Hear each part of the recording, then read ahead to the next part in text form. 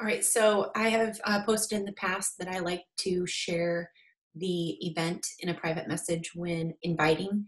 So what you'll do is just go to the event and then you're going to click invite, share event, and then you're going to select share in a private message. And then you just type the person's name and then share a little message like, hey, did you see this event?